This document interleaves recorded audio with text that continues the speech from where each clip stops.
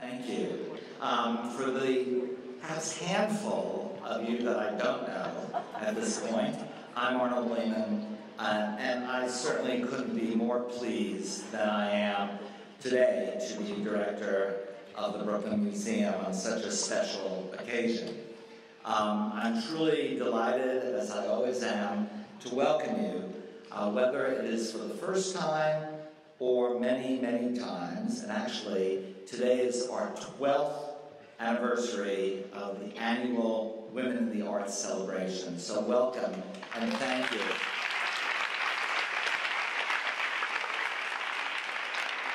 And thanks to so many of you who have supported this event and the museum year after year after year. It's very important to us and very special indeed.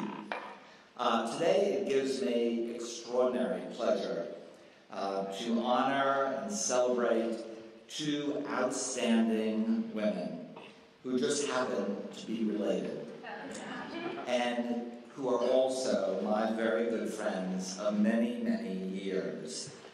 The visionary art collector, Mera Rubell, and the extraordinary artist, Jennifer Rubell.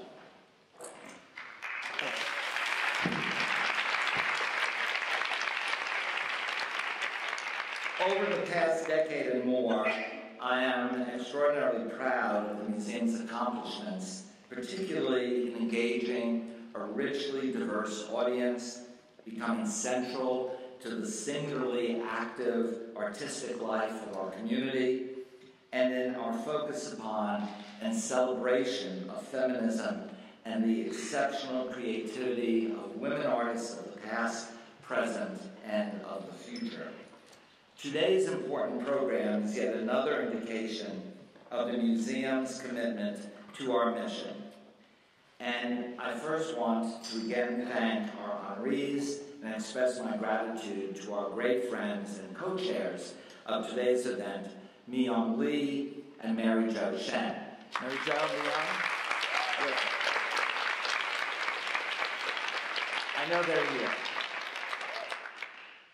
And, of course, for the continuing activity of our Council for Feminist Art. I would also like to thank collectively all of the members of our host committee, too numerous to mention individually, but all deserving of our great thanks. Again, thank you for your hard work today, in the past, and for your advocacy, which has made every one of these events such a special occasion and great success. For the continuing support of the museum's dedicated trustees, I'd like to extend special gratitude to Elizabeth Sackler, our board chair, to Stephanie Gracia, our president, and to every member of our board for their sustained commitment to the museum. I know many of them are here with us this morning, and I appreciate all that you do. As many of you know, Women in the Arts Celebration supports the museum's exceptional education activities and the groundbreaking programs of the Elizabeth A. Sackler Center for Feminist Art. Your support, your commitment today, and on many other such occasions, helps the museum to maintain a leadership posture in presenting diverse, dynamic, and engaging exhibitions and public programs to the youngest and most diverse audience of any major museum in this country. Many thanks to all of you who are here today for that passion and that dedication to the work of this museum. One housekeeping note before I introduce Elizabeth. I get to ask all of you to be kind enough to silence all electronic devices, as I know no one wants to miss a word of the program ahead of us. Thank you. And one more special note.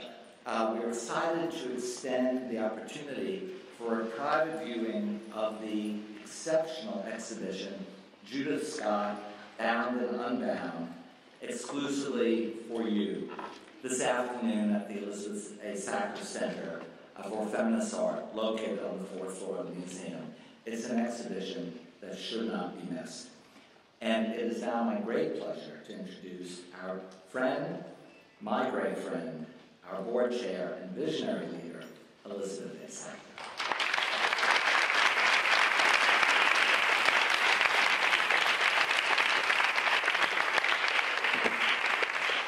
Thank you, Arnold. Thank you very much, and good morning, everybody. It's wonderful to have you here.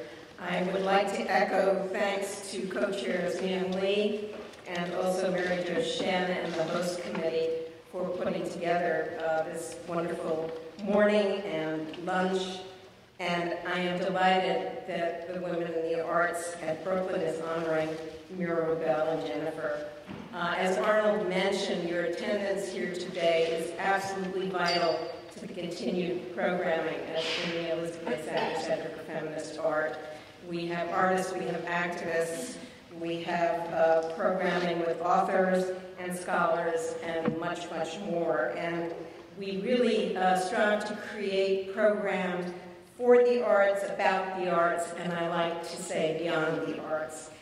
In addition, of course, the Brooklyn Museum has an extraordinary diverse program of education. We serve 400 public schools in this vicinity every year, and we have hundreds of adult and children, young people's programming, and this again helps to support that.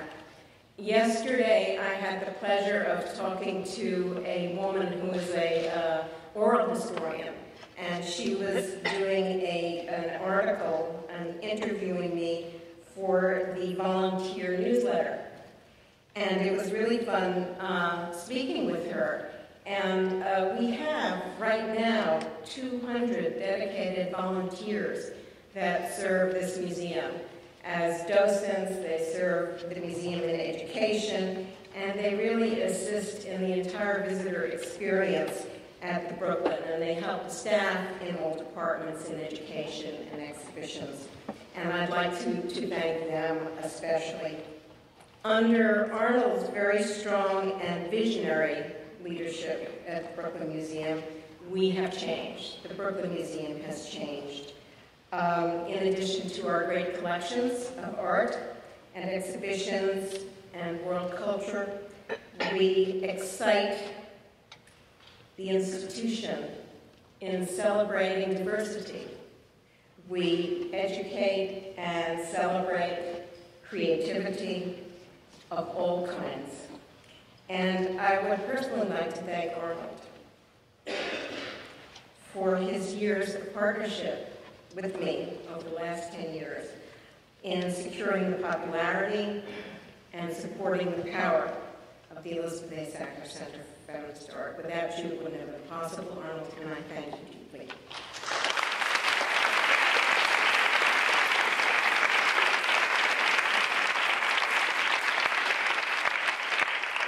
Our Women in the Arts honorees over the past dozen years have included, and many of you have been here to see Maya Lin, Annie Leibovitz, Cindy Sherman, Kara Walker, Shirin Neshat, and Yoko Ono.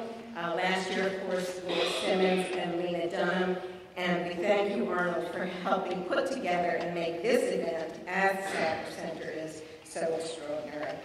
And so now it gives me a great deal of pleasure to introduce the museum's dedicated shining star. She is a wonderful friend of the museum. She is a friend of artists. She is a friend of mine. And she is the brain and the brawn behind the Brooklyn Artists Ball. Please welcome Stephanie Agrazzi, who is our president of the Brooklyn Museum.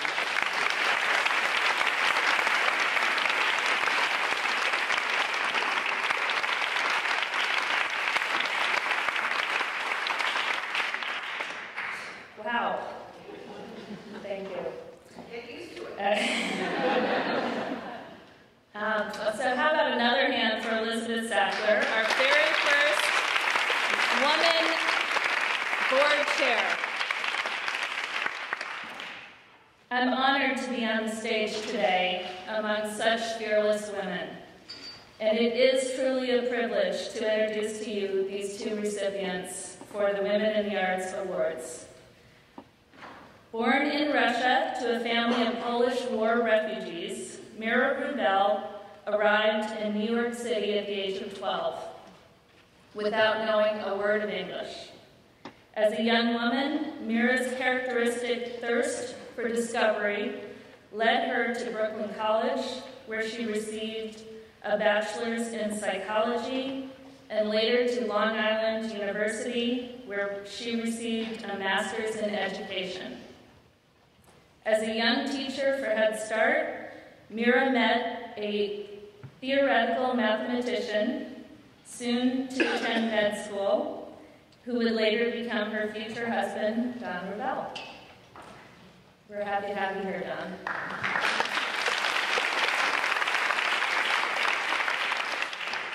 The two quickly discovered that they shared two powerful passions, each other and the love of art.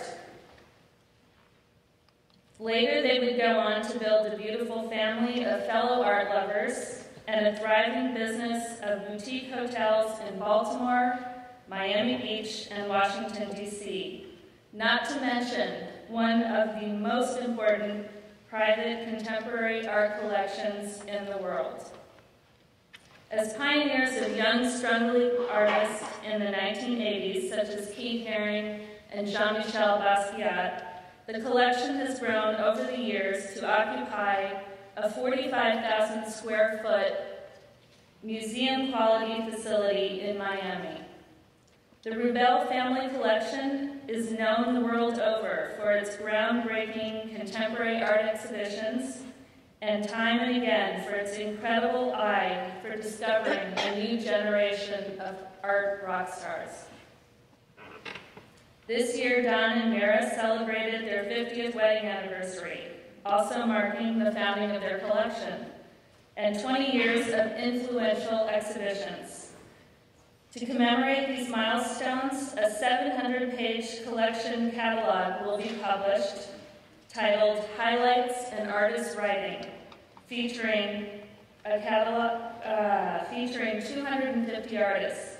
Coinciding with the publication, the Rubells have commissioned multiple large-scale artworks and a historical exhibition spanning the breadth of their collection, with artists such as Marlene Dumas, Jeff Koons, and Cindy Sherman. I, for one, cannot wait to see what you do with that. The daughter of an exceptional woman and art lover, and nurtured her entire life by art, it is no surprise that Jennifer Rubell has emerged as one of the most respected and original artists working today. Jennifer creates singularly unique and unforgettable participatory artwork, a wild fusion of performance art, installation, sculpture, immersion, and major cultural happenings. Let's just say that Jennifer has made a strong case for food as a medium. So much of the art world is defined by its unusual context for social interaction. Jennifer's career was founded on these ideas. Her deconstructed approach to feeding big groups resembles, but also defines, the practice of conceptual art known as relational aesthetics, where the artwork creates a social environment in which people participate in a shared activity. Since 2001, Jennifer has organized an annual breakfast at Art Miami Basel. At one such breakfast in 2007, one that I will never forget, Jennifer had laid out three large bowls. One had over 2,000 hard-boiled eggs, one had a heaping mound of croissants, one had a heaping mound of bacon, and a box of latex gloves. And once people sort of figured out what to do, it was amazing. I'll never forget that. In 2010, Jennifer created a series of out-of-this-world food happenings right here at the Brooklyn Museum for our very first Brooklyn Artist Ball, forever changing the way we think about the gala experience. Picture it: Duchampian urinals dispensing champagne, a 20-foot-tall piñata made in the likeness of Andy Warhol, filled with dessert. Not many people can pull that off. Jennifer directed a food performance at the city's hottest ticket, Queen of the Night, a dinner party turned live auction opera from the creator of Sleep No More, and I'm thrilled to announce that at this year's Art Miami Basel, art trustee Nicole Ehrlich will be producing a one-night pop-up version of Queen of the Night to benefit the museum. So stay tuned for that. Needless to say, Jennifer creates once-in-a-lifetime experiences out of our wildest dreams and memories that we'll be sharing with our families and friends for years to come. We are in for a real treat this afternoon, or this morning, and it is with great pleasure that I welcome our own Sackler family, curator for the Elizabeth A. Sackler Center for Feminist Art, Catherine Morris, and our two honorees, Jennifer and Mera Rubell. Hello. Yeah. Welcome. Thank you all for being here. And thank you for being here. It's wonderful to have this opportunity to talk about a mother-daughter duo again, and we're going to have running in the background as we talk a series of slides that document both the Rubell collection and also Jennifer's projects as well. And I hope you'll excuse us, Jennifer, but I feel like we need to start before you were around, which means in Brooklyn. Wow. Thank you for inviting us. Thank you, Catherine, for interviewing us. And thank you all for coming here.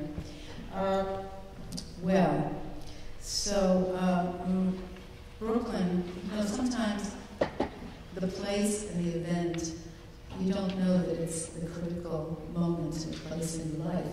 As it turns out, Brooklyn turned out to be the critical place in my life. My family arrived in the 50s, and the Brooklyn Museum and the Botanical Garden was literally the place my family hung out in every Sunday. It gives me goosebumps thinking of the photographs. My father was an avid photo taker, a drawer, and he loved finding just the perfect tree and blossom, in Brooklyn. And of course, walking through this museum was the highlight of every weekend.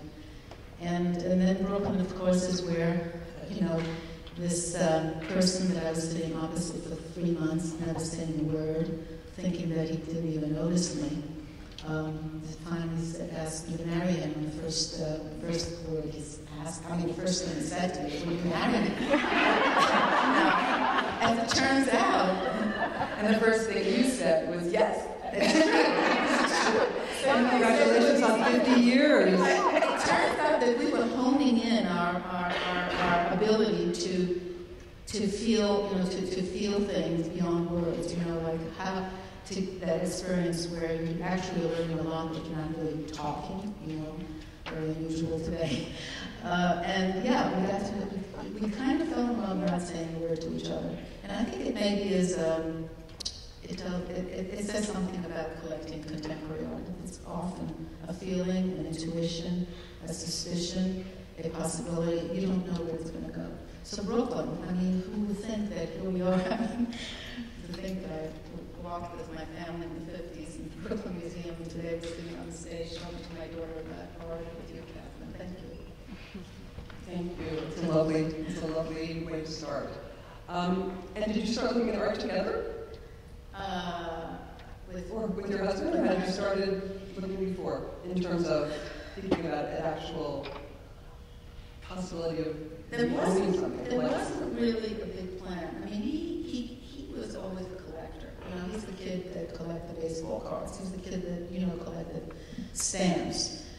My family's survival was based on giving up ownership. My father in 1939, literally, he was on the front against the Germans, the Polish soldier against the Germans, and he left his unit to run back to his family to tell them unless they left that night, it looked like Hitler was going to invade Warsaw. So he had 9 brothers and sisters. He was not married to my mother yet. And he convinced his 9 brothers and sisters, including his parents, including my mother, to run that night and leave everything behind. And there were those of the family that said, well, we can't leave everything behind. Somebody's going to stay and watch things.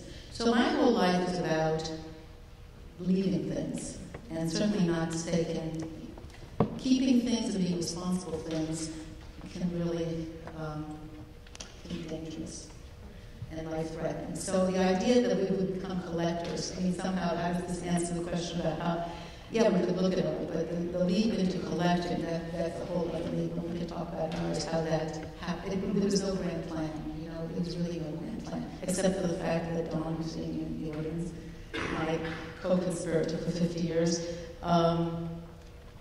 played tennis with this kid whose parents had a major art collection. And in some weird place in his head, he said, wow, wouldn't it be amazing? But it was like an impossible dream. But I wasn't totally aware of that. So, you asked the question about Brooklyn. Does this answer? I know, well, we started at the beginning, but moving forward. What were the first things you collected? Well, we had this Don, so Don comes down from a corporate meeting where they're telling him, he was this theoretical mathematician working for Equitable, and it was a big job to get, and he was at this corporate meeting, executive young training meeting, and they said to him, if you want to be successful, this is the meeting, we talk about lifestyle, and we're going to tell you exactly who you should marry to continue your forward success. Now, I don't know if they still have corporate meetings like this. Maybe this is the downfall of corporations today. They don't tell you who to marry. But in those days, he came down and he was like white. I said, what happened? He said, I think I have to quit this job. I mean, he took it very seriously. This is who they want me to marry? You don't fit the bill. So... Have you heard this story before? I have. I'm trying to tell a story that Jenna hasn't heard it. What was the question? Art. The first thing you saw you bought. So we had this. So Don decides to go to medical school and live in this, 4th floor walk-up apartment with. It's a deal, it's a deal. It's like I'm earning $100 a week as a teacher. We get this apartment, and there are holes in the wall, and the place is a wreck. And we decide, okay, are we going to pay? And this has been the continuing story of collecting, okay? Are we going to spend the money on painting, plastering, clothes, whatever, or on art? And of course, at that time, we decided we are going to go to the Museum of Modern Art. We're going to buy all these posters, and we're going to hang a poster on every hole on that wall. So for the price of plastering and painting, we created this incredible collection of posters from the Museum of Modern Art. Don't laugh. It's unbelievable. We learned about contemporary art. Really, we learned about art. I didn't really know about Picasso. I didn't know about Matisse. I didn't know about old people. These were big decisions, like spending $20 on a poster and learning $100 a week. It was a big deal. So that was our first, It was a big deal. It was a big commitment. And then it's interesting how I got into my teaching, because I was so excited to learn about these artists. And Don knew a little bit more because he grew up, not like me. He grew up with a poster of Starry Night. Do you remember when you sat next to the woman who donated Starry Night to the museum? And she had, Lily Bliss. Yes. And because he says, anyway. This is too good. I'm sorry. This is too good. I have to share this with you. He said to her, who did you grow up with? And he didn't know who he was sitting next to. And Don said, well, I grew up with Starry Night. And she said, that's funny. I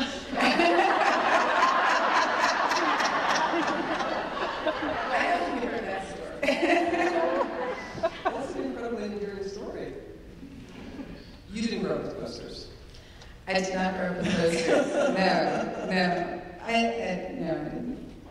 Do you remember what you grew up with? What struck you the most when you were growing up in the collection? Yeah, for me, everybody sort of distills their childhood into some series of memories that lead them to the end that they've arrived at, I think, more or less, right? And so I feel like more than growing up with certain objects, I feel like I grew up in a certain world, you know, and so the objects are constantly, the objects were really changing because at that time my parents didn't have a collection open to the public.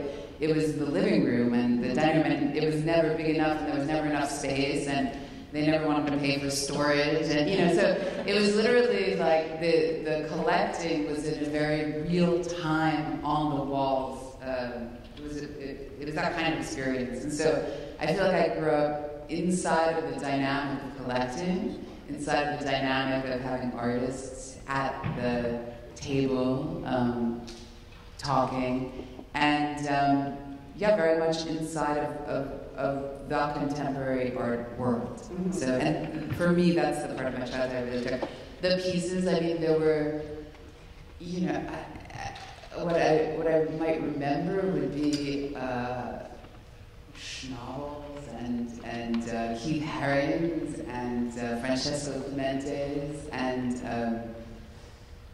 some of the European artists like Docupiel and Don. I'm trying to think what was. I mean, there was this very super intense homoerotic painting in the living room. My friends' parents would complain to my parents about their kids seeing it, whatever. So that struck me strongly. And then on my personal, in my personal room, I removed everything from my room, and I had just a bed that I built, white walls, and then these Alan McCollum surrogates. That was all I had in my room. So that was kind of that's what my space was. You built your own bed. Sorry? You built your own bed? Is that what you I built my own bed. I had Alan McCollum surrogates on the wall, and I would just, I took everything else out of my room, and it was just a carpet, a bed, and Alan McCollum surrogates. Was this a rebellion? Yeah, I think it was like definitely rebellion within the predetermined language of the household. The anti-shovel. Yeah, exactly. Wow. What about what about your rebellion against how I dressed? Did you dress?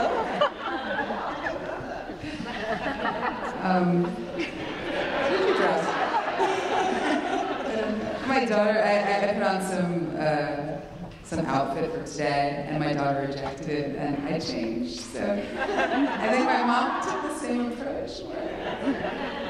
Well, you know, when it is, I think it came out okay. To some extent, I feel raised by my daughter, actually. I don't know, but I'm sure, you know, as mothers in the audience, there's a moment when your daughters really change the way you think about things. And that's how I'm at that point where more and more I feel that way. Did you feel like she didn't approve of the way you dressed? No, she wore skin-tight black parachute jumpsuits to parent-teacher meetings. It was a legitimate complaint. I just want to say that black was always my color. You all have come to black possibly. Being one of the oldest people in the audience, in the room, I don't know what it is about black.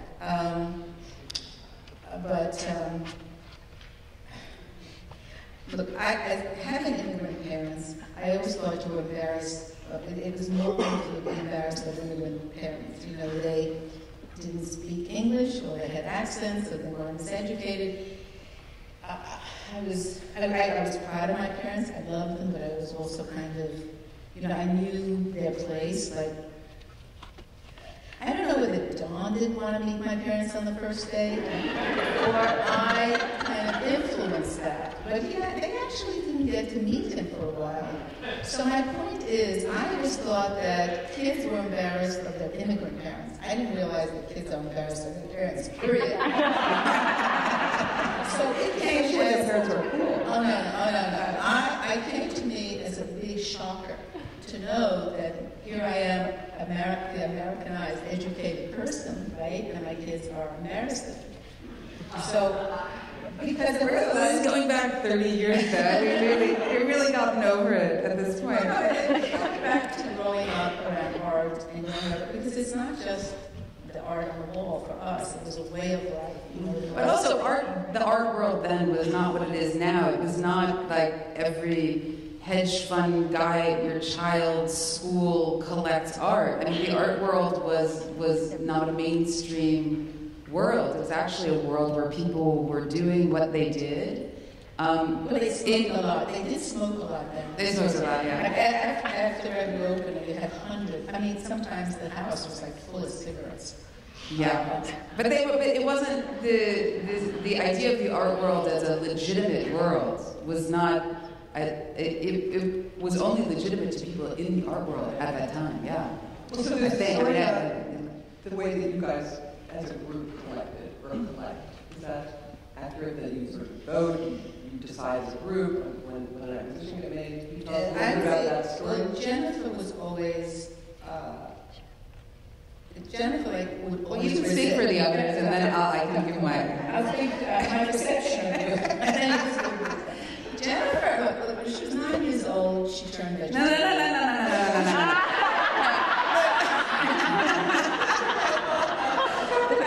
Speak about yourself and Jason. What I'm going to say is you always had, like the only one with Alan McCollum. Like, you were not going to. Don was the collector, and the gene, the collecting gene. That's what, because there is a kind of collecting. I don't have that collecting gene, even though I've jumped into that massive, deep pool called collecting out of, in a way, out of necessity. You know, I don't know. I don't think you'd be married today if you didn't. I'm looking at you. He doesn't know Mike's just go wild.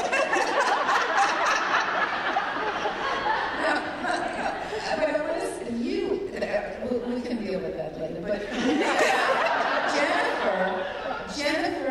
Jason has a collecting gene.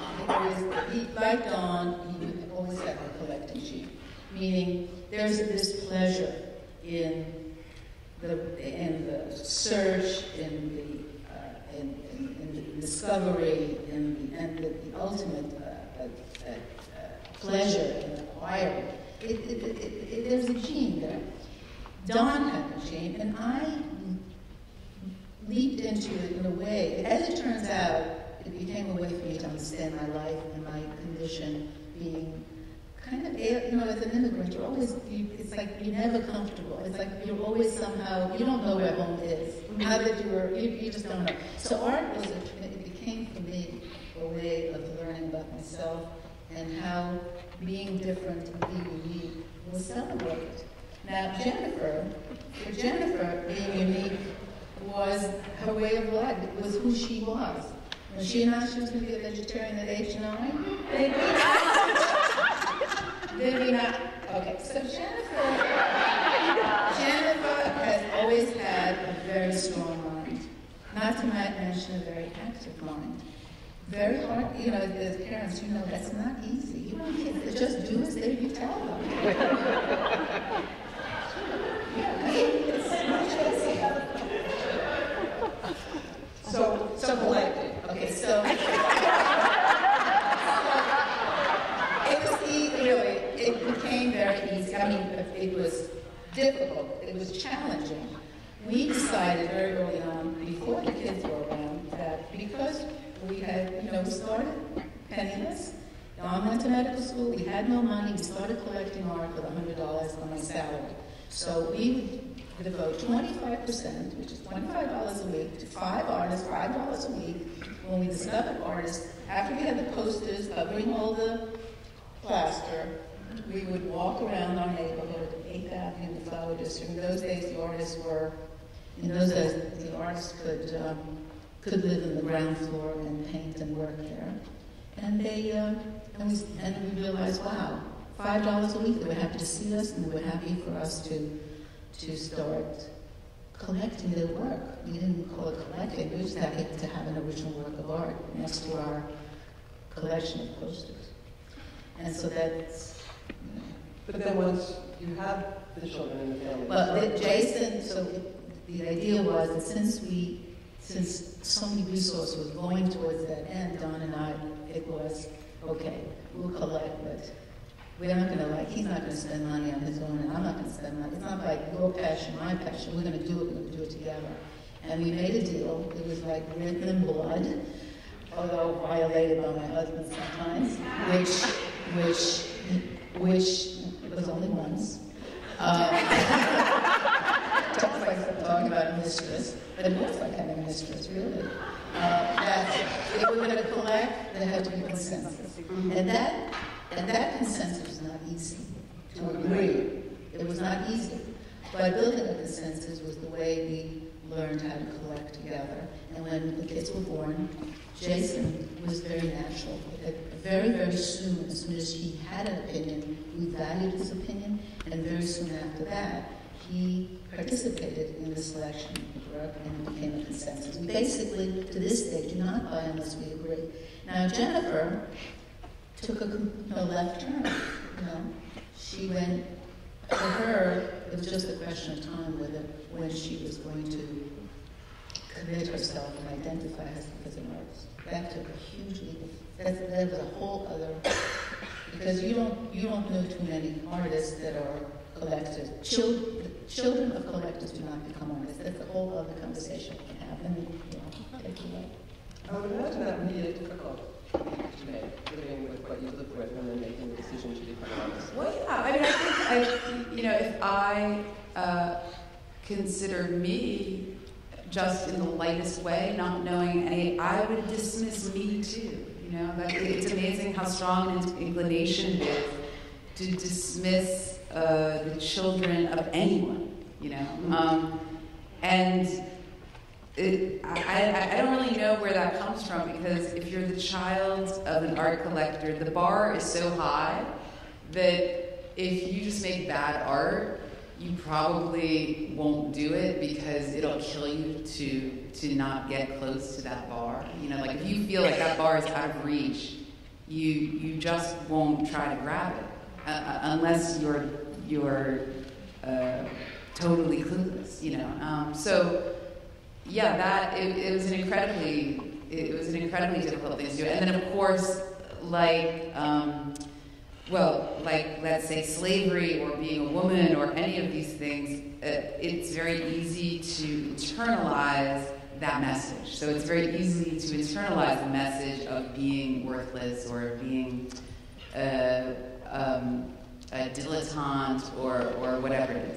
And then particularly the type of work that I've always been interested in, which is this kind of, it doesn't fit neatly inside of the definition of art, is already a kind of marginalizing experience. So, yeah, I can't say that it was easy. I can say that I'm very happy that it wasn't easy, because the level of commitment that's required to constantly ask of yourself something that you are not entirely sure you can actually create is, having that kind of negative message as practice for that, I think is quite a luxury. So that's sort of how I arrived. But my work is so much about where I come from. Also, it's so much about having been deeply on the inside that I can't even imagine that there are no other conditions that would give rise to the work that I do. So it's a kind of perfect. And I should say, just so it's clear, I absolutely love growing up with my family. It's aside from the art, there's just there's a lot of art and there's a lot of love. There's almost and tennis, but that's also. But there's a lot of art, a lot of love. There's tennis for those who are interested, and then there's not much else. So, but that's quite lovely too. Wait. What about a little cooking? Yeah, and cooking for some, yeah, including me and my mother. He was a fantastic cook. No, but we spent a lot of time in the kitchen. We actually did. And what was the first project you did with this sort of social practice? Or Well, I can't say that was the first project because I kind of, I was so self-conscious about being an artist, I essentially made art in situations and conditions where it was clearly art, but I might have been the only one who knew it, you know? So I worked inside of... You were a stealth artist. I was a stealth artist. I was like yeah. So I worked with my family inside the hotel business, for instance, and I would leave these anonymous love letters on guest pillows, for instance. So yeah, to me it was art. To the modeling companies who had contracts with the hotel, it was stalking. But you know,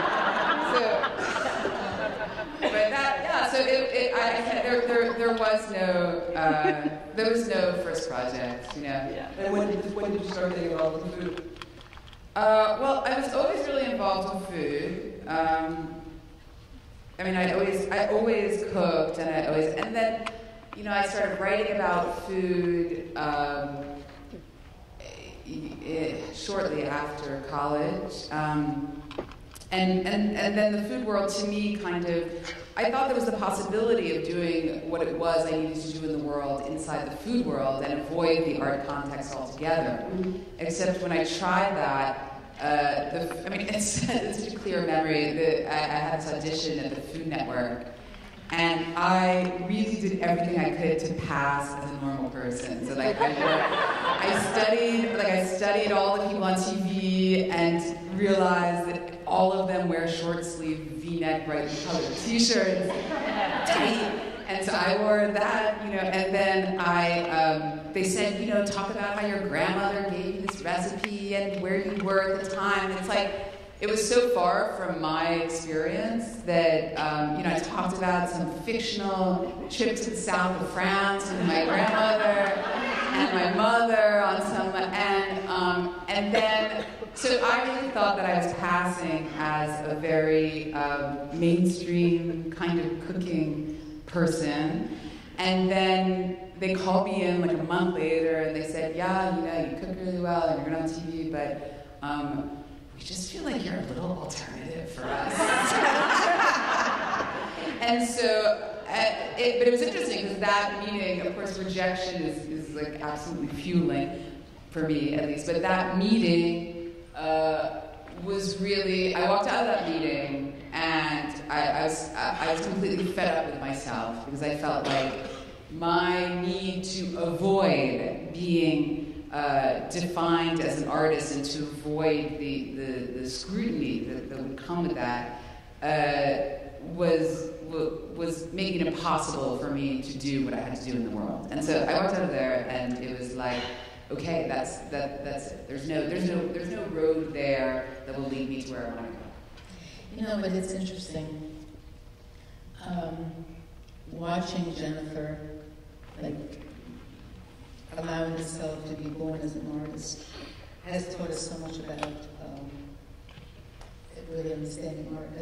For all the years that we did, our contact with artists was so intimate from the days that we met them in the studios, you know, in the retail shops, in the Flower District, watching Jennifer and being intimate inside that, what her becoming an artist has taught us so much about the courage that it takes to become an artist. I mean, we've always respected and understood how powerful it is for someone to put themselves out there and make the powerful work out there is total vulnerability. I mean, it always is about being vulnerable. But watching the birth of an artist who happened to be our daughter so close up gave us the big push to really, I think we now enter a studio with a more clear understanding. In the same way that, it's been a big thing. I was just going to say that, you know, a son who actually, with the collective unit, at some point opened a gallery, and that gave us an insight view into what it means to be a gallery. And that was very valuable to our collecting. The way you describe entry into collecting sounds very intimate and very personal and very exploratory. So how was it difficult to come to the point where you wanted to make a transition into this public space that has become such a huge part of the community in Miami and is so instrumental in the world? Well, that's becoming public is a whole other story, because we couldn't collect the work that we collect, keeping it, in our private space. And plus, interacting with the public in the way that our collection does is profoundly altering to the way we think about ourselves. All the kids, we have thousands of kids that visit the collection every year.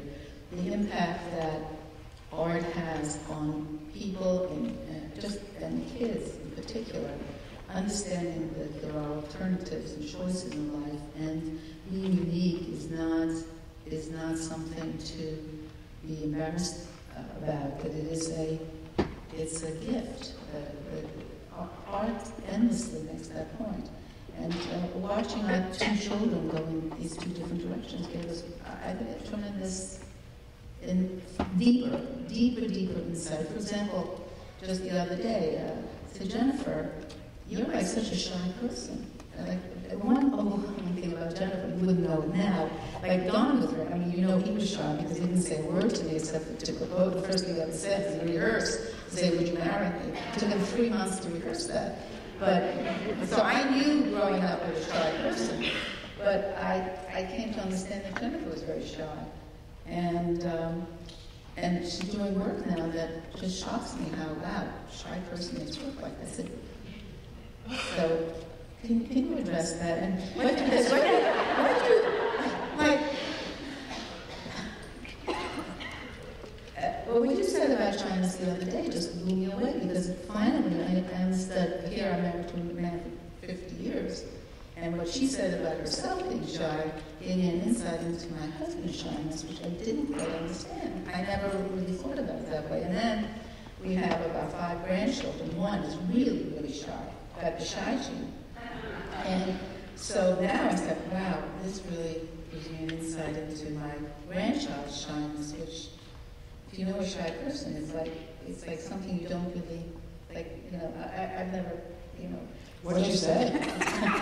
Well, now it's not going to sound that exciting, but with that build-up. But I was talking about how being shy is a lot about having, being very, very attuned to other people, and being so sensitive to what they're feeling and what they might be thinking or feeling in relation to you, that you kind of can't. Is that what I said? That you can't really engage with. That's exactly what you said. I did read this book called Goodbye to Shy.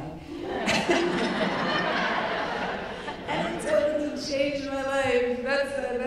And yet your projects are all about being in the social. Yeah, my projects all create a context for people to engage with not just the work, but also each other.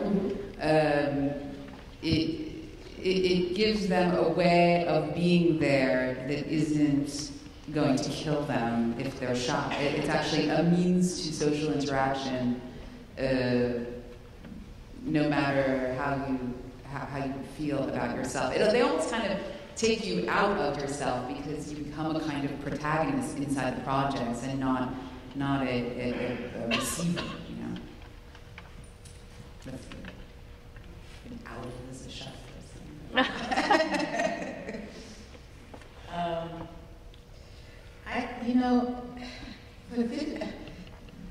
The amazing thing, I'm sure there's some characters here and people who look at you on art.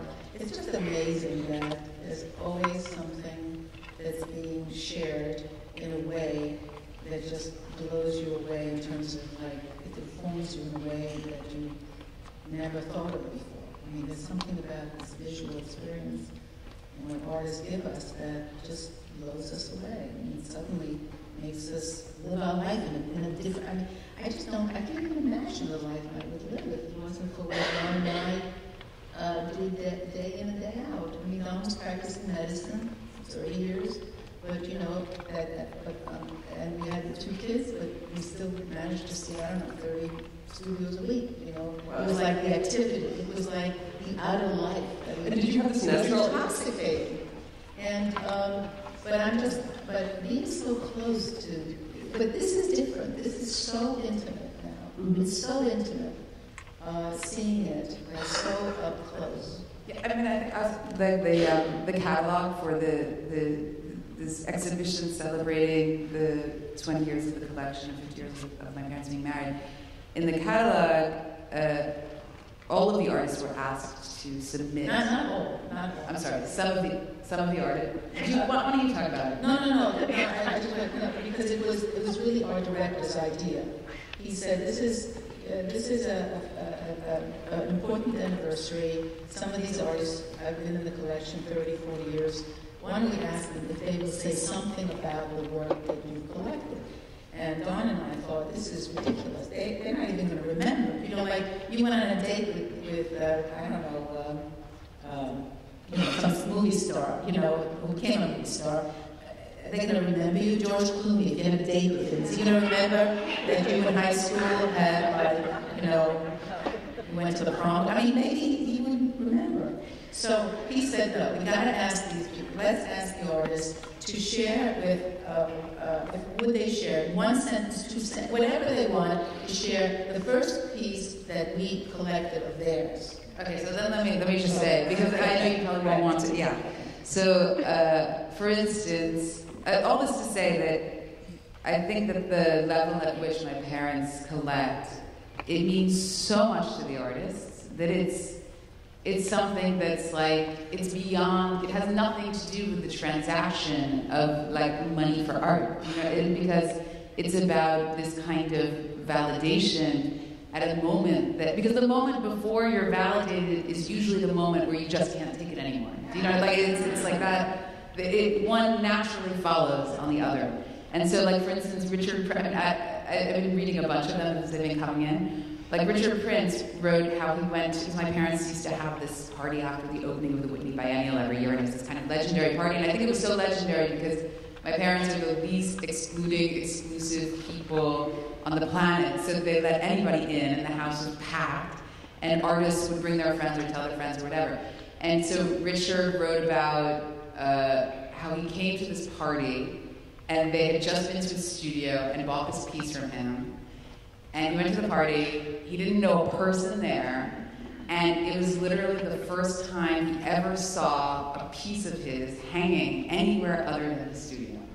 I mean, it's unbelievable, you know? That's great. It's truly unbelievable. And so that experience, I mean, that, you know, that experience with art, I mean, I feel like that's what I grew up inside of, more than, you know, like today, there's kind of, it's like, they still have those experiences all the time, but it's like there's an idea that there's a museum and there'll be collectors and whatever, but that constant belief in young artists who were doing what they were doing was like the metronome of my childhood. You know what you said?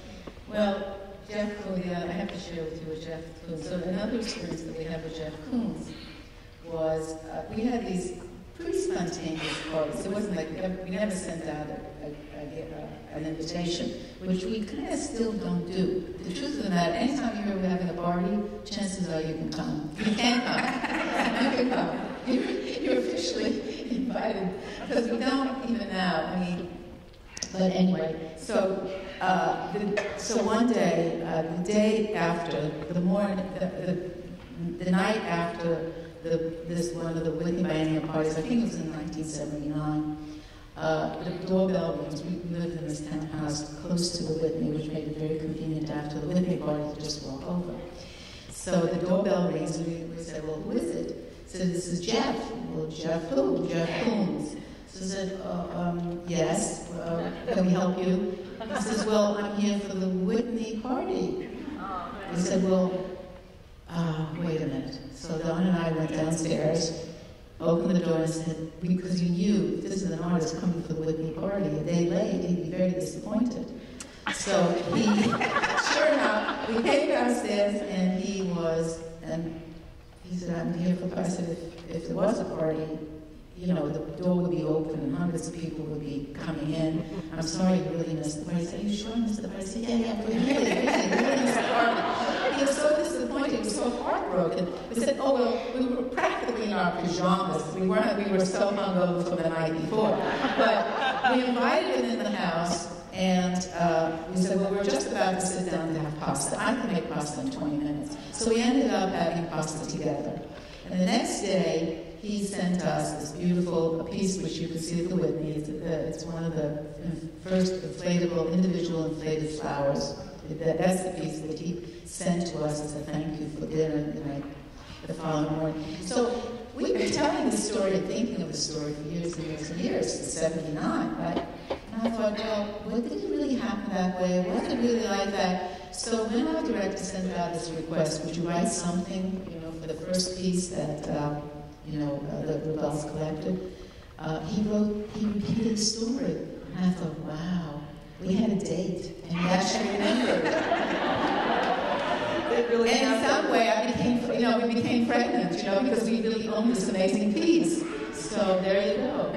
Well, one of the reasons I think people remember you, obviously, is the way that you do collect. And you have this long tradition of collecting in depth and really committing to people. And is that something that just came naturally? I mean, even your story about going to the same studios with $5 for 5 people over the course of time, it seems like a natural inclination to sort of go in deep. Well, now when we collect, it's really, we're always thinking about, the story we're going to tell. We try to do rooms of artists when we do, for those of you who have come to see our collection. We try to tell a story, so it's easier to tell the story with more than one piece. Although many years we thought, oh, we have a piece, so that's it. Now we think in terms of stories, and artists' work changes and progresses. And also in the case, and now, for this work with the university thing that we decided to really do something wild, which is we've never really commissioned artwork per se. I mean, we flirted a little bit with it, but it always felt like we want to know the piece. We don't want to take the check. We want to know that this is the piece. But we've come to understand that if you believe in the artist, sometimes it's kind of interesting to say, knock yourself out and, is there some inspiration that you have for the space? So this year, we actually commissioned 6 artists who we said, look, you can wake us up when it's over, or you can keep us engaged in this process. And just yesterday, we've been to this one studio in New York, this is the 4th visit. He wants us to be involved, and we're going to be, and tomorrow I'm going to a studio all the way out in Kingston, New York, because that artist chooses us to be engaged in the process. And it's so exciting. It's so exciting. And the one artist that we gave we flirted with this is something fresh and new to us. 2 years ago, we gave this young artist from London that we met, Oscar Guerrilla. We said, we're going to be away for 6 weeks, take over our house, which is right next back. We live right next door to the collection. Just live there and use one of the galleries as a studio.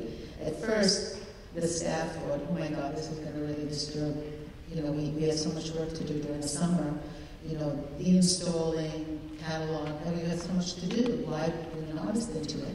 Well, it was extraordinary, to have an artist living and working in the space, and it turned out to be so vital, so risky, so engaging. For one thing, he's a great cook. He would make sausage for them every day, Colombian sausage, the deadly kind. So we don't know what's going to come off. All the galleries on the ground floor will be all commissioned work of young artists who we've never shown before. And this will be opening during our fair? Yes. So when do you start installation? Well, they're still making it. I mean, and that isn't nerve-wracking enough. In addition to the 700-page catalog, I'm talking about these crazy people. I don't feel like I'm talking about myself. In addition to the 700-page catalog, we invited these artists to knock themselves out of the catalog. So far, a week ago, one of the artists said, you know, you said I should do a catalog. It looks like it's going to be around 400 pages. And do you think you could be ready for Art Basel? We said, yeah. I don't know how, but it's going to happen. It is going to happen. Because what we came to understand, and it's something that we'll have to pay attention in the future, is when you actually get going inside of a creative process, you're not allowed to say no. That's something that this museum knows a lot about. You don't say no to artists. You do whatever you have to do. Because otherwise you wouldn't get the work that you get here and the projects that you have going on here. It's that kind of museum, and that's what artists talk about. Brooklyn Museum makes things happen. So hopefully we can deliver to the artists what you guys do all the time. Well, thank you very much. It's a wonderful place to end. Except that I feel like we should all wish you a very happy 50th anniversary. Congratulations on that. Thank you very much for such great conversation. I now get to present you both with your awards. Come on up.